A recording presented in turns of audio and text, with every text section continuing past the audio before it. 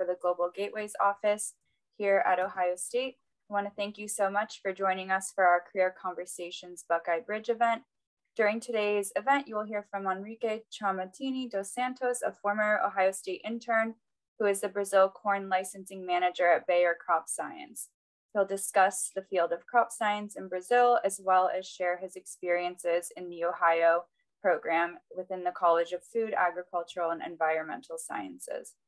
With us today, we also have another individual from Bayer who will talk about the Carbon Project. During the conversation today, please feel free to submit any questions to the Q&A box, and we will moderate the Q&A session following the presentations. But before we get started, I just want to turn it over to Jane for a few minutes to talk a bit about the Brazil Gateway. So first of all, thank you so much, Caitlin, Aaron, and the team for putting this event together, for the speakers today for your availability, and for everyone attending. I'm Jane, director at the Ohio State Brazil Gateway. We are located in São Paulo. I don't know if any of you have ever visited. Our office was established in 2014, following the China Gateway established in 2010 and the India Gateway in 2012.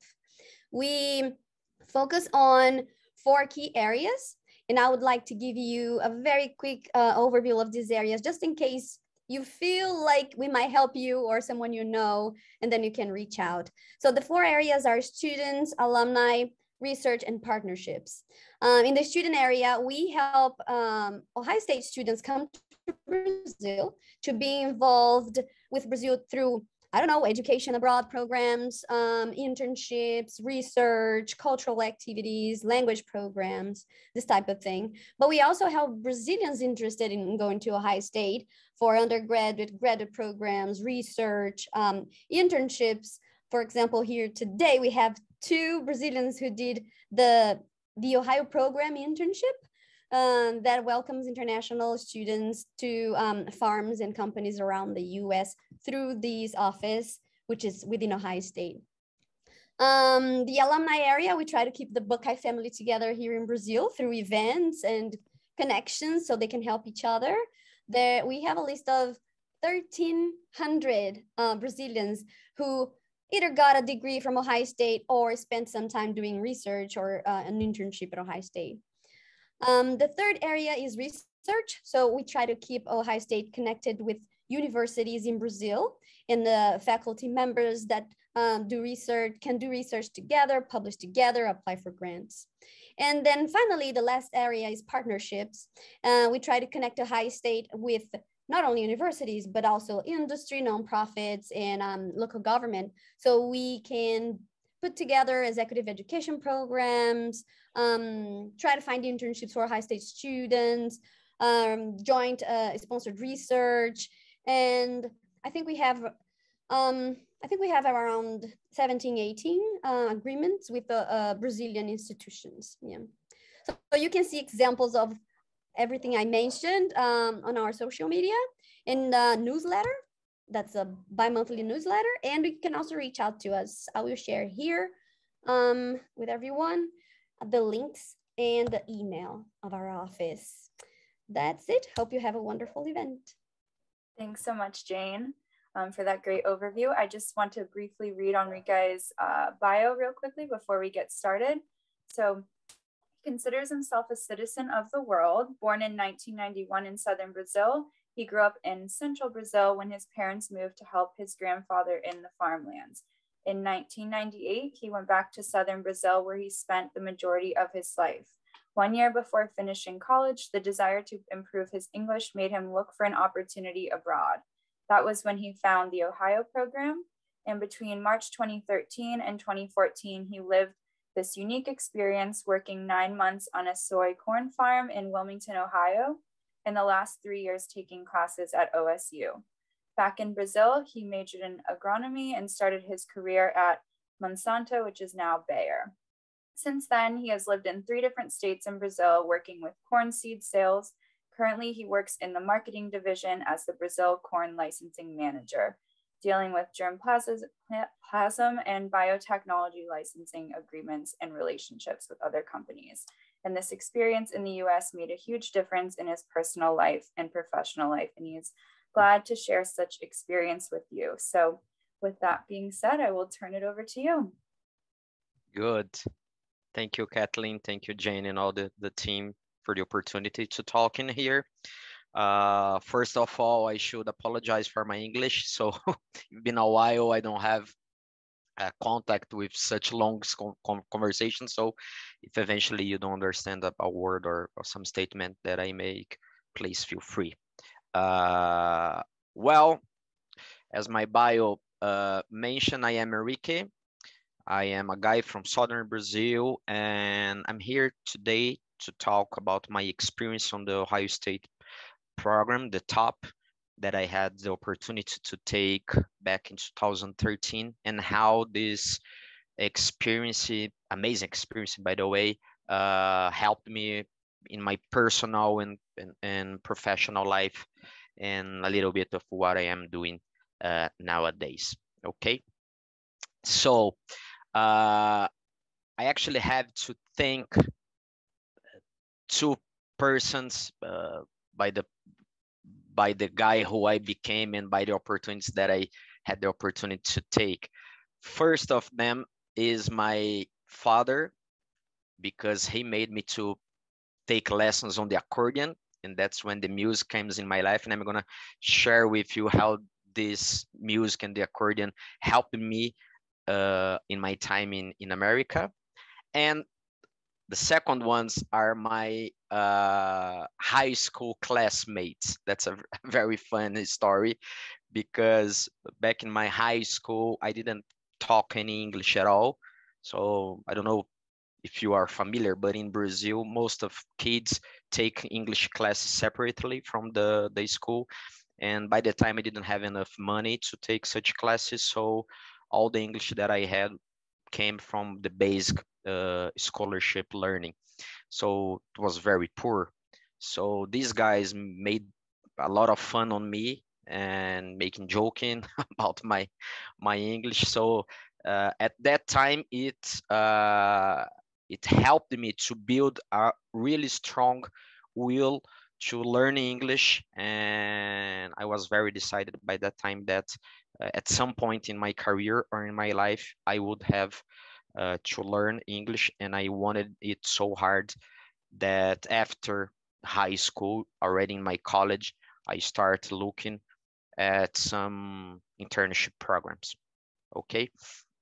By that time, we had a government program called Science with No Borders, Ciências Sem Fronteiras in Portuguese, which was totally free, paid by government, but you had to take a proficiency test, and beyond being very expensive because you had to pay it in dollars, it was really hard. And of course, my English skills wouldn't meet the test. So I started to look for other forms, other ways of really going to America and spend some time in order to improve my English skills. And that was when I found the top, the Ohio program. And also it was through a guy from my city in southern Brazil who used to be an intern in the program a long time ago. His name is Giovanni Fae. He's a researcher at Embrapa nowadays. And yeah, so that was when I got to know the top. So I took some interviews and I was accepted by one farm. Never will forget the day I had to call the farmer.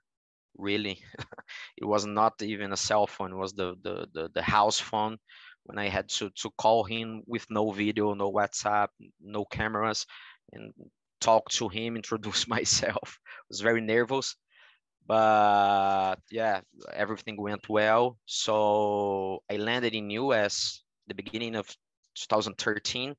Spent the first 9 months in the farm growing soybean and corn, and in the last 3 months I had the opportunity to take some classes at the OSU. Right, basically what I can say to you, and I'm a very encourageous guy to everyone who asks me if it is worth it to spend one year in the US, and the answer is for sure 100% yes. And I can give you a lot of examples, but beyond my first goal was to improve my English skills, but I can guarantee you that was only one of the things that this internship gave me. I learned how to live alone, how to take care of myself. I improved my agricultural skills into the farm. From the cultural side, it was very nice. I met wonderful people that I still have contact nowadays. And also one thing that helped me on my English skills was the fact that the place where I lived, there was no Brazilian with me, so I basically lived alone. That in the beginning I had a really hard time because you feel alone, you wanted to talk in your native language, you don't know how to practice your English very well. But as I mentioned before, in this case, the music, the accordion played a really good role in this trajectory, because 1 or 2 months after being in America, I had the opportunity to join the church musicians in the community that I was living. So every Sunday we used to go to the church, and when I saw I was just part of the band, was singing and playing with these guys, and then it started to uh, enhance my social circle. I started playing frisbee and football with guys in town in Wilmington. So yeah, I made some friends that I carry to my life till nowadays. So this is the part of the farm that was really, really cool, very close to the family, well treated a lot. They took care of me as if I was their son, for sure, if we can put this. And well, when I finished my time in the farm, I had two choices. One of them is, well, I spent 9 months in the farm. I still have 3 months left in the visa, so I can just spend my time traveling.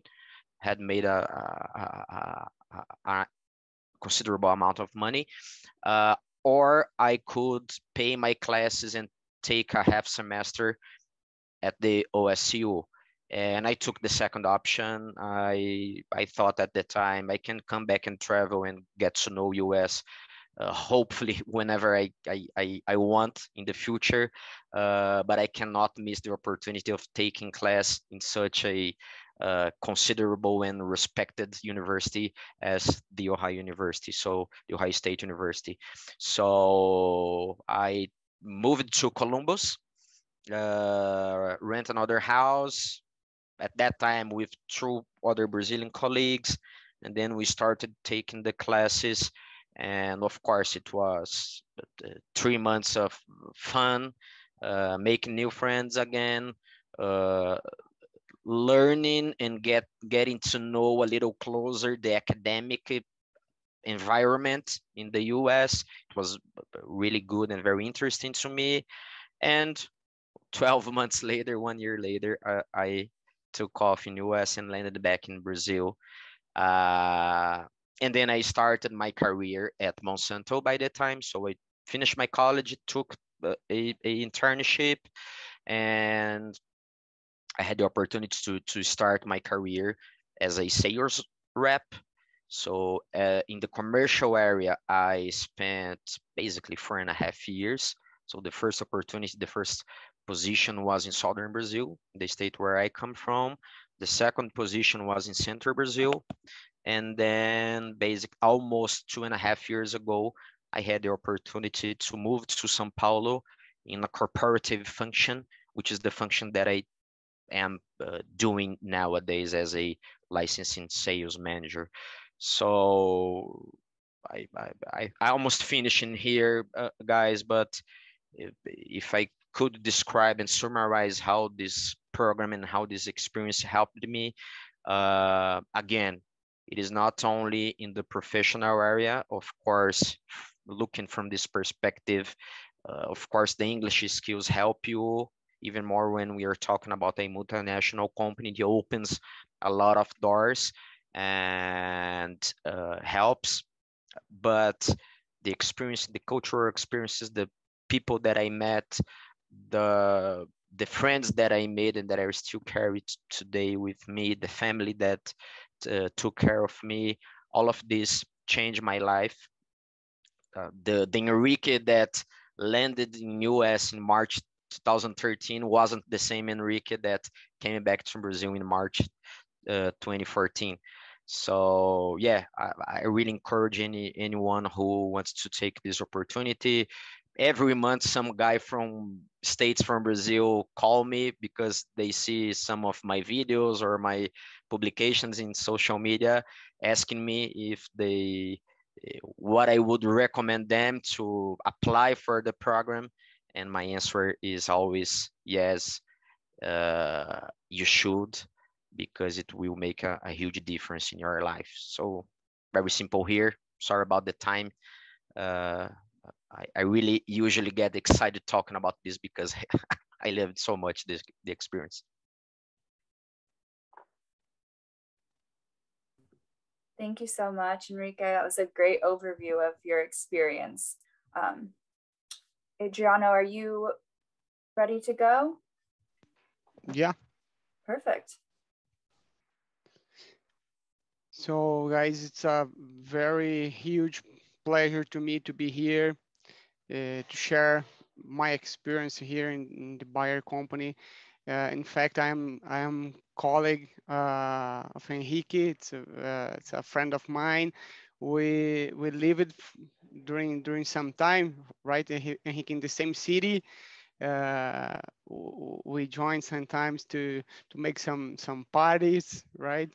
And I didn't know you are here. Was very good to listen about your story.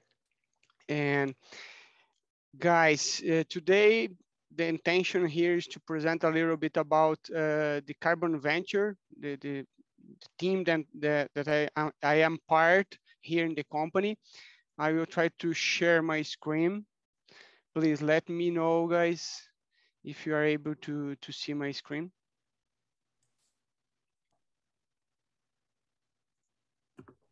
Yep, we can see that. Yep. Perfect.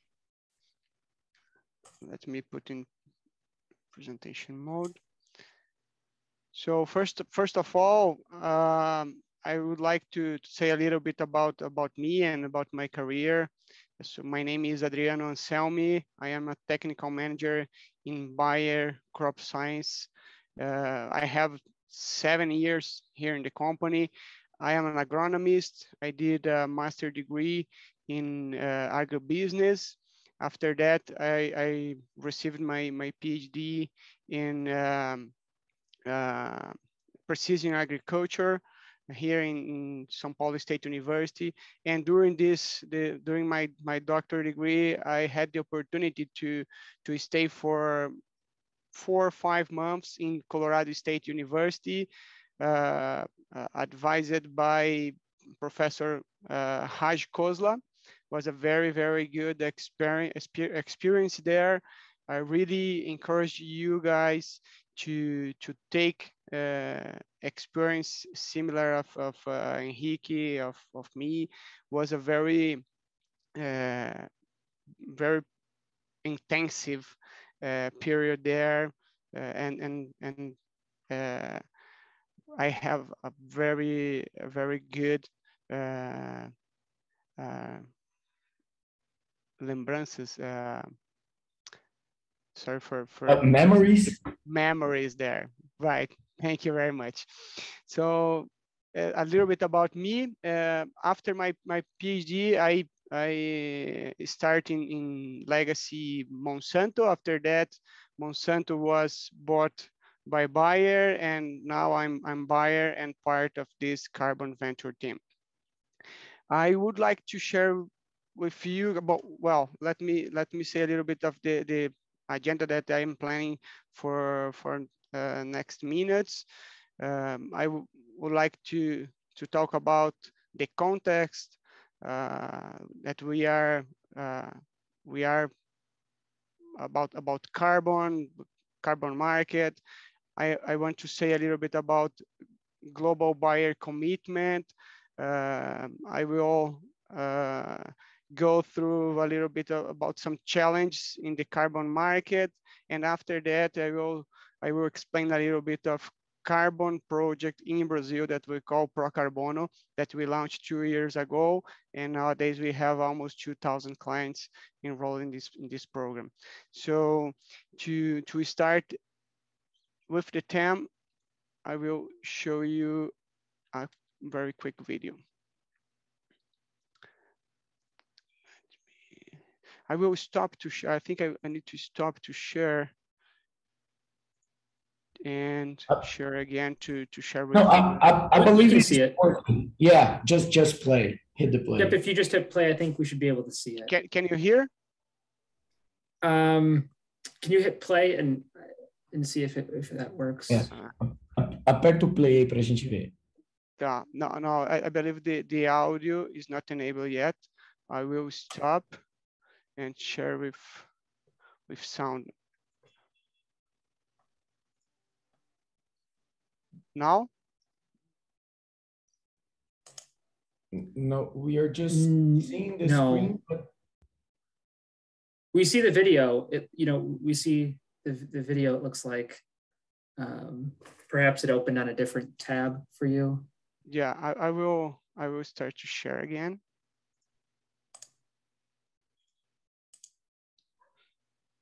Share sound. Optimize for video. Let's try again. Can you see my screen now? Mm-hmm. Sound. Yep, that's working. Yep, that's perfect. Mesmo composto, resultados totalmente diferentes. A mesma técnica, do extermínio à salvação. É tudo uma questão de uso, de equilíbrio. O carbono, por exemplo, um componente-chave para toda forma de vida na Terra, também é responsável por grandes estragos na atmosfera. E hoje, chegamos a um desequilíbrio climático insustentável. Será que tem como equilibrar essa equação? A agricultura tem um papel vital nesta transformação. E é aí que entra a nossa proposta.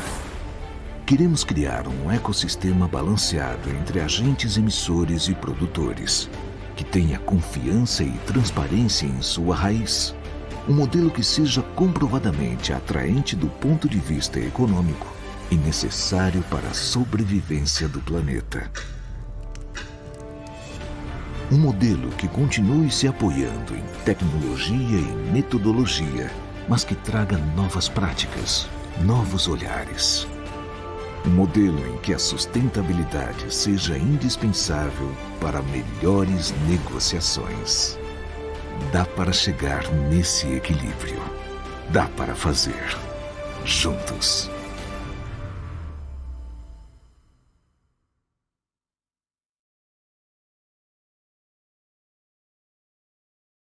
Very good. Hope you guys have enjoyed the video. The audio was good. Yeah, Yep, it was perfect. It was. Okay. So as the video said, and we already know, climate change is one of the major enemies of agriculture, and we also know the CO2 in the atmosphere is increasing a lot in the last years, and the agriculture is very extremely impacted for the climate change. We can see a lot of extreme events as flood, as severe droughts, as pests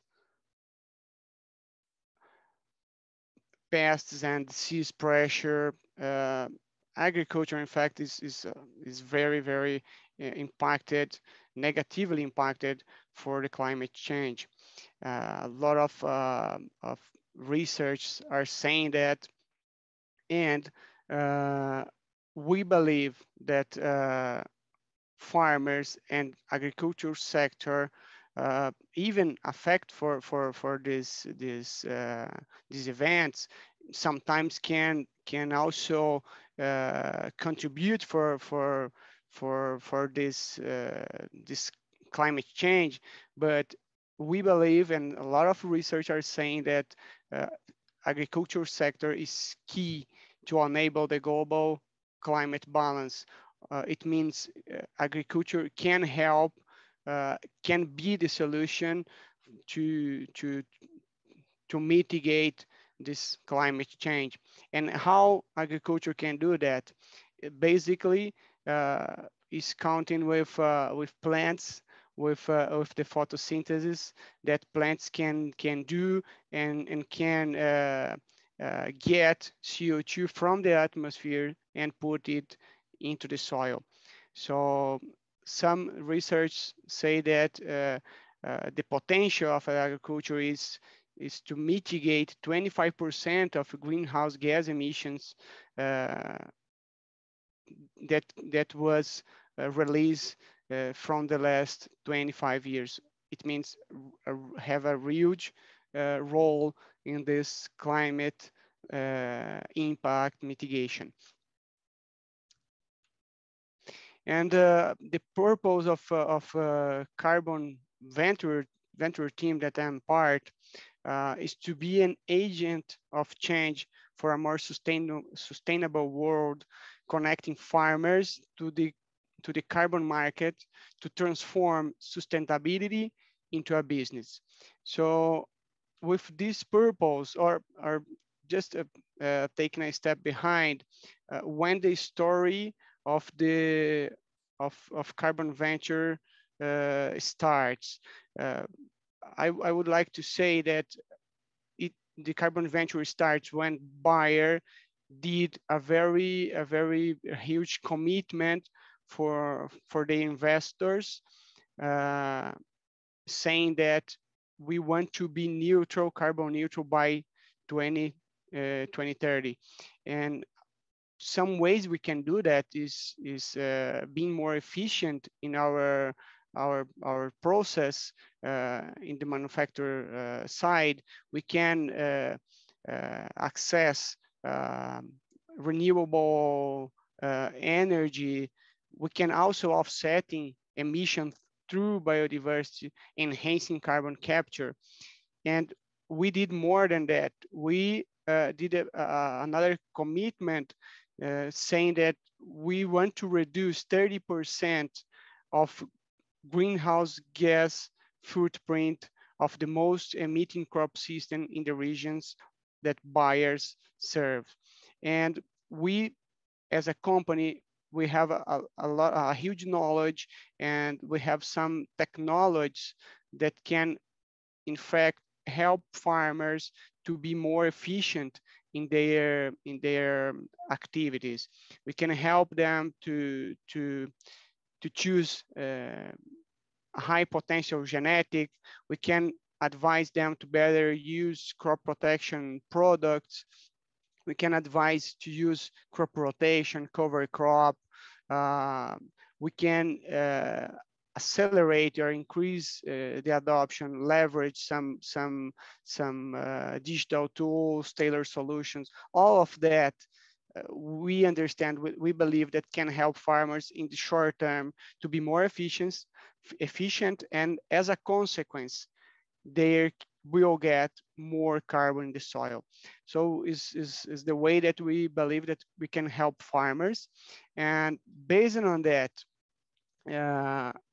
we probably doing that these commitments, Bayer decide to create carbon venture across the world. So we have another ventures focusing carbon in US, in Brazil, in Europe, in Asia. So it's a program, a global program of Bayer. And when we start to think in our purpose and put in the ground the project that we have in mind, we face it with some challenge. First of them is how to help farmers to put more carbon in the soil, how to help them, how to encourage them to adopt conservation practices, especially in Brazil. And it's good to say here a little bit about Brazil and the agronomic system that farmers usually adopt here. Farmers in the center of Brazil usually grow 2 crops in the same year. In the South Brazil, also 2 crops in the same year. They can grow corn or soy in the summer. After that, they can grow a wheat or oat or a winter crop, and they still have window to grow a cover crop. So it's a very intensive system. So to make the system more intensive and more conservative is a huge challenge for us. I don't know much from US, but I know there you guys do not have a tropical climate, and as a consequence do not have the same window to grow crops as we have. And all of the system that I mentioned is a rain-fed system, or it means we do not have irrigation, and we can do in almost 100% of our farmers, we can do 2 crops in the same year. So it's a huge challenge for us. After that, we have a challenge to measure, report, and verify the carbon in the soil. So how to adopt methodologies, effective, scalable, and methodology that can be accepted by international markets or international standards. So it's a huge challenge, especially for us here, that we do not have too much national database or data set that can support public policy or strategies like that. With all of this solved, we still have a market challenge. So how to access the carbon market in fact. So carbon market is not our priority right now. We are focused with this project in helping farmers to be more efficient and to build a very good MRV system. So after that, we have a long way to develop carbon market in Brazil. Some challenge, and with all of that in mind, we believe that we should develop a solution that goes further and beyond of carbon. We understand that our strategy should consider sustainable practices, should help farmers to increase their productivity in short term.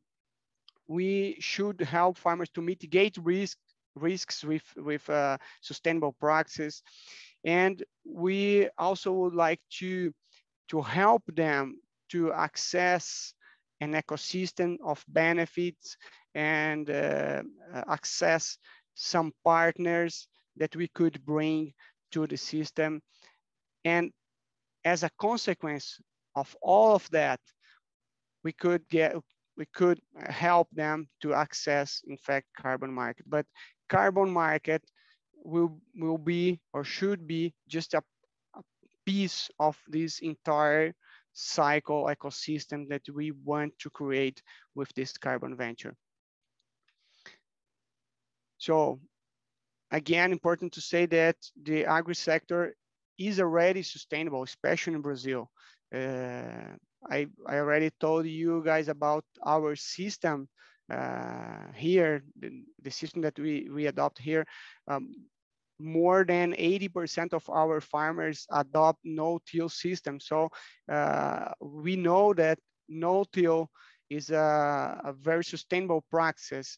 And until you guys in US are working to promoting the adoption of no-till, here we do not have the opportunity to increase, or the opportunity to increase is very low compared to North America. And our job with this project is also to help farmers to be better recognized across the world. So the grower will be part of this development of this new market that will allow for a good business. With all of this in mind, we create this Pro Carbono initiative in the Bayer. We start in 2021 with 54 clients. And next season we got almost 2,000 growers enrolled in this program. We did more than 80,000 of soil samples and laboratory analysis to establish the baseline of carbon in these fields. We count with several partners to help us to put this project in the ground, and I would like to emphasize one of these pillars, one of these partners that help us to put it into the ground is maybe our main pillar in this project. We do not negotiate this pillar. It's about science. We understand that we need to be based in a very good science, and we invited the most recognized, most important research in the country to help us to define the strategy, how much samples, in which depth, which analysis we should do to quantify carbons. In the end, understand the carbon dynamics in tropical soils, and they will analyze all the data that we are generating. With all of people that we talk about this project, they stay very impressive about the power of our database, the database that we are building with this project. So we are studying different methods to measure carbon in the soil, which one have the better accuracy, which one have lower cost and allow us to make our program scalable. We are studying mathematical models to provide scalability to this program. We are also counting with several research to knowledge transfer, to transfer their knowledge to our people here in Bayer and to the farmers also. So we are building a very powerful pillar, combining science, know-how, looking to co-create with them, with farmers, and with our people here in Bayer. Here a little bit about the flow of the project. We have some pre-requirements for farmers to be part of this project. Farmers need to respect all the laws that we have here in the country. We do a social and environment assessment of each farmer to be sure that they respect our laws.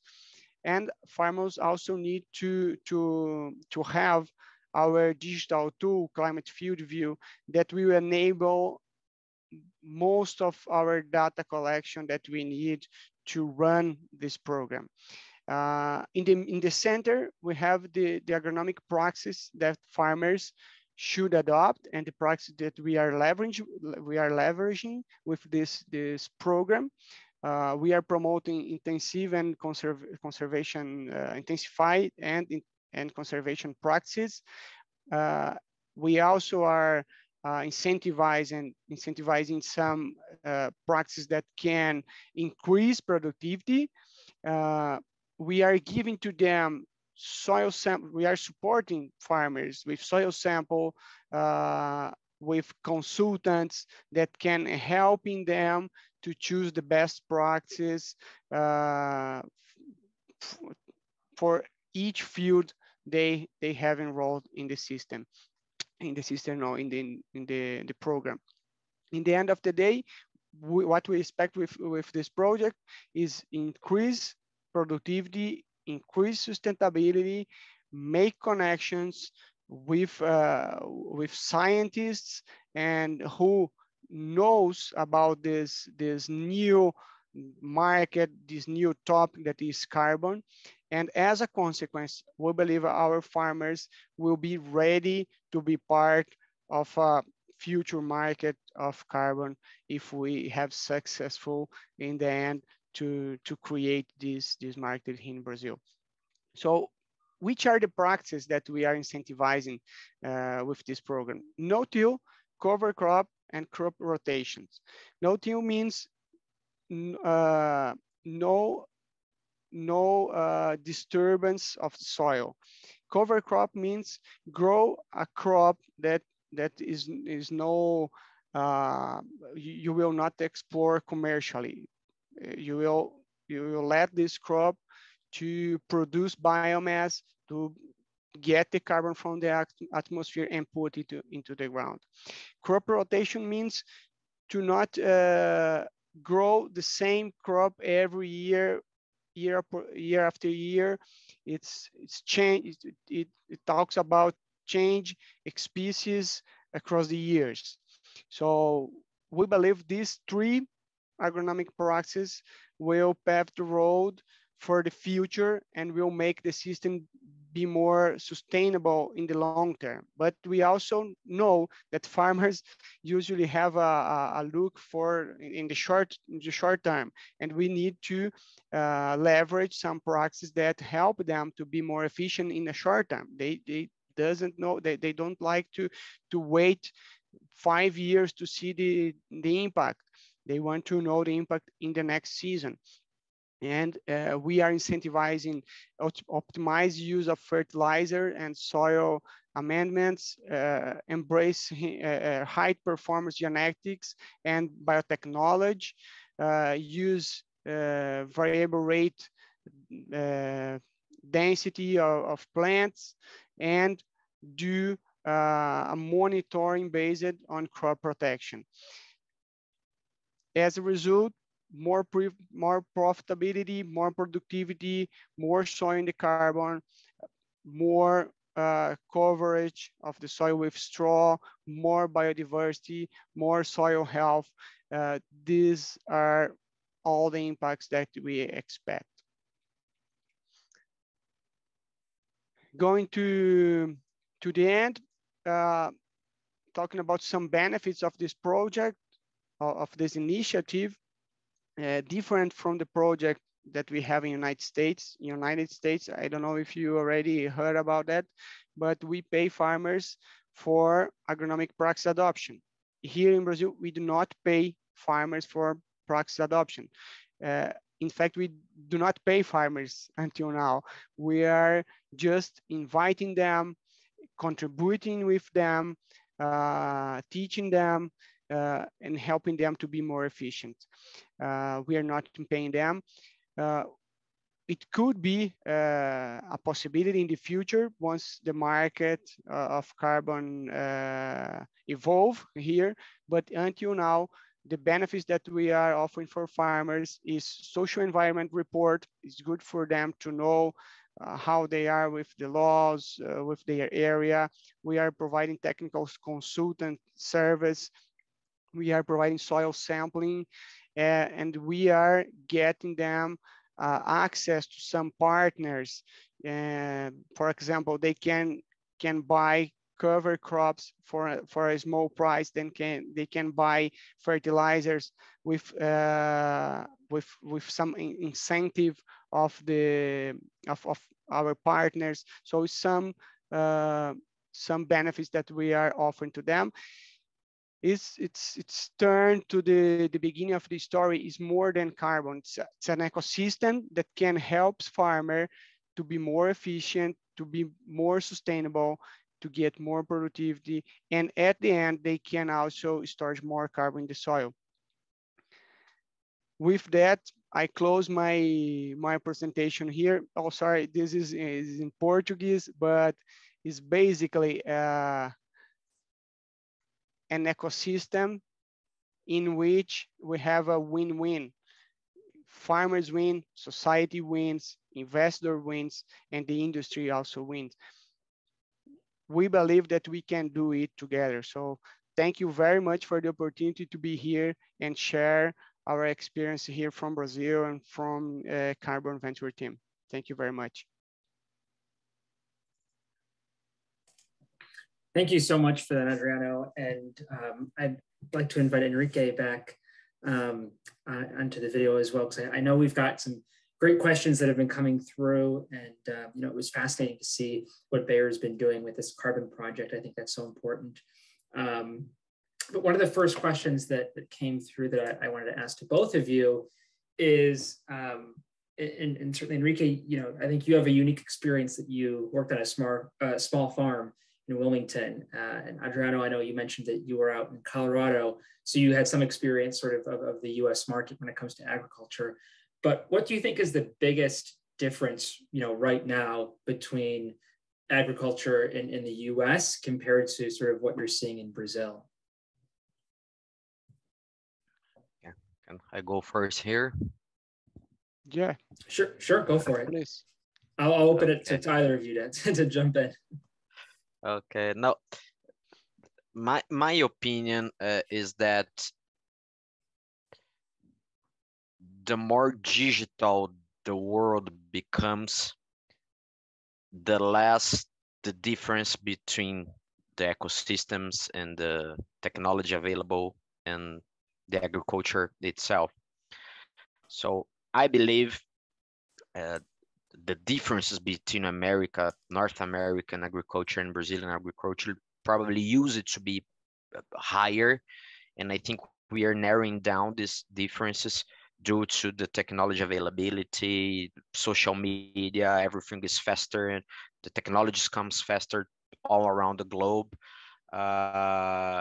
So I think Brazil really made a good job on and has been doing a really good job on trying to become more digital and initiatives such as this that Adriano just presented about carbon is a good example that we are trying to develop here in Brazil, and that is already reality in the US. So not talking about the weather situations and the crop environments, that they are really different. We are talking about tropical agriculture here versus a more tempered agriculture in the US. But yeah, I think looking at the technology perspective, we still have a long way to go, but we are getting closer. And of course, one thing that kind of still get us stuck where we are is our logistics. We do not have as good roads and good railways as US has to load the corn and the soybean and export and so on. So I think we still have a big challenge on this, but yeah, basically, in my opinion, this would be the differences. And I completely agree with Henrique. Maybe the technology available is the biggest gap. It not means that we do not have technology. We have a lot, but what I see is it's more the technology available is more homogeneous there in US. Here, some small farmers can't buy very technological machines, tractor, planter, harvesters, machine. And it's available mainly for big farmers. We have a lot of big farmers here in Brazil. How can I say produtores empresariais? Entrepreneurs, farmers. Yeah. Thank you very much. Yeah. It's not difficult to find a farmer with 50,000 hectares in the Midwest with their own. So it's it's like an industry. It's very huge. So maybe the availability is more homogeneous there. We have a lot of technology applied to crops here. As I said, we have 2 crops. We have most of farmers adopting no-till, most farmers adopting 2 crops in the same year. So we are very advanced also, but maybe the technology is it's still a gap. Wonderful. Thank you. Thank you for that. Yeah, I think certainly technology can be a gap when you're thinking about the field of ag, here in the U.S. and abroad. One question that we've gotten in terms of your experiences both in the U.S., how do you think that's helped both of you sort of advance in your career? And I guess with that, what sort of advice would you give to someone, if a student who's sitting in here today, or perhaps they're watching the recording down the road, and they want to have an international career in agriculture? What advice would you tell them? Either Henrique or Adriano, you're welcome to jump in. Yeah, no, this is a good one. And I remember when I was back in 2012, when I was trying to take the decision whether I would go to the US, and in my mind I would probably be losing 1 year college and be behind my colleagues at that time, and that's totally different. So what I could encourage you and advise you, take this time, no matter if you're gonna be late 1 year in your college. That was my case. I just stopped my college by 1 year, went to America, came back, finished, and then started my professional career. Because as your career goes on, you're gonna see that 1 year that you lost in America wasn't lost at all. The opposite, probably it gonna make your career go fast, probably compared to the other peers that eventually didn't have the opportunity to leave this and take this. So don't waste time. Go. That's my advice. For sure. If I can say a short answer would be having new experience. I believe what our life is about the experience that we have. So it's promoting getting new experience. I believe will help you to grow, to see from another point of view, to understand how other people can live, can think. So know new people, have new experience will help you to grow yourself. So I believe it's about new experience. Fantastic. Thank you both. A question that came through specifically addressed internships. And I know, international internships are sometimes difficult with visa regulations and hiring. But for our students, if they're looking for, say, a domestic opportunity with Bayer, do those exist? And if so, I guess, what advice would you give a student that might be looking to do something domestically with Bayer? You mean an American student maybe looking for come to Brazil?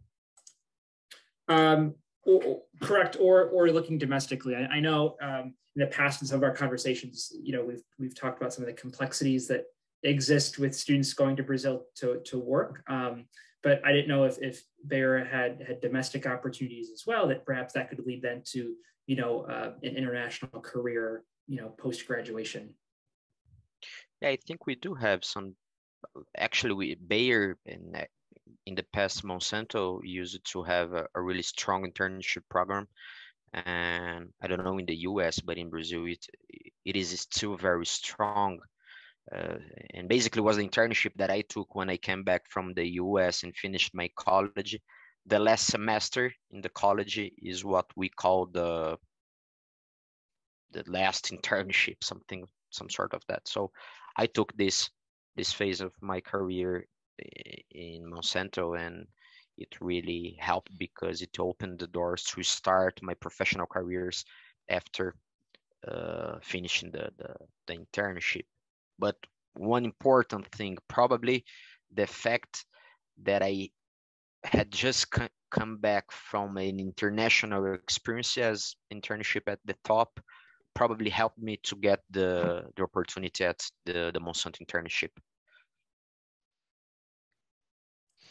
Yeah, one interesting thing from my side, Aaron, is I knew my wife in the company. I merged with her, and she get in the company from an internship program. So, and she is still in the company. So we have a very strong, as Henrique said, a very strong program for internship here in Brazil. Maybe Renata she's here in the call, can help us to better address this question. But I believe our program is ongoing. We should have two times during the year to enroll in this program, and once a student from US have the right permissions to stay here in the country, I can say that you will not have problem to to be a candidate for this program, and for sure will be will need to pass through the process to be accepted by. I believe the most challenging thing is to get the visas to stay in the country with this condition to get like a job, right? I remember when I went there, I need to take a special visa to stay in the university, to stay at a student or exchange research. I don't believe something like that, but I took the right permission to be there, and I believe should be the same for the guys who wants to ingress in an internship program here in Brazil. Should be easier there in US. Fantastic. Thank you for that. And certainly the Brazil Gateway is a fantastic resource that we have as well. And I know the top program, which Henrique, you had specifically referenced, that also has outbound opportunities. So for those students that are interested, it's not only students coming to Ohio State for that exchange, but we also do send students abroad. So I would highly recommend researching the top program here at Ohio State as well. But I do want to be respectful of time. I know we're coming up on the hour. One last question I had actually directly directed to you, Henrique. I think we have some native Ohioans that are in the group. Is there anything that stuck out from your time at Wilmington? Any fun cultural activities or things that you look back on during your time in rural Ohio? Well, ever since I became a Buckeye guy, so I went I went to one game, was a very interesting experience, and how the fans, the vibration in the stadium, and how you guys really feel and live football is really interesting to us, because we don't have the same football in Brazil. We love soccer pretty much. So beyond the sports, I also had the opportunity to go to one Cincinnati Bengals games at the NFL, so it was a really good experience. Baseball and all the sports, but I pretty much would say that the going to the church, and look, I'm not the most religion guys in the world, but it changed my experience because opened doors to my personal side, knowing new people, making new friends. Of course, I took my time to be closer to God, and it helped me a lot. So if you ever go to such experiences like this while living alone on the other side of the globe, and if you feel alone, don't refuse any invitation that people might offer you. Just go, take opportunity, because these experiences are what really makes your internship or your experience differently, you know. Thank you so much. That was a beautiful response. But again, I just want to thank you both really for your time today, for sharing your experiences. You know, we're grateful, our students and you know, the OSU community, we're grateful for your time today. So thank you both so much. Caitlin dropped in the link for those students that are watching. We will be having another event at the end of the month, very similar, where we'll be connecting with some agricultural companies in Brazil. So please sign up for that. But again, I just want to extend our gratitude and thanks to Henrique, Adriano, Pedro, Jane, Caitlin. Thank you for a great event. And again, yes, we'll end that here, but thank you all so much and enjoy your evenings. Thank you all.